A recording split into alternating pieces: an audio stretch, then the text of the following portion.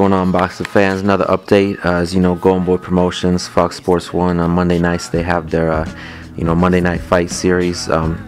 Tonight it took place in Redwood City, California, and during the telecast, halfway through the fight between middleweight prospects Paul Mendez and Luis Rose, the broadcasting team, they brought Amir Khan onto the air. He's in the area up in Northern California training with his trainer Virgil Hunter.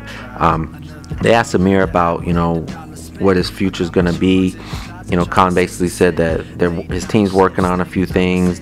In a few weeks they're going to announce something. And of course, Barry Tompkins, he asked him about a possible fight with Floyd Mayweather, to which Khan had to say, quote, "I would love the fight.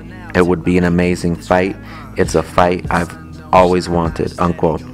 And then, Tompkins, he went on to add, he said, that he knows some people in the game who says that Amir Khan's style is the type of style that could trouble Floyd Mayweather, to which Khan replied, quote, "With Floyd Mayweather, if you're going to be a puncher, you're going to walk towards him and you're going to walk into his shots. To fight Floyd Mayweather, you have to box him at his own game. You have to box him, you have to use speed, good footwork, make them old legs move," unquote. Just tell me what you think of this, guys.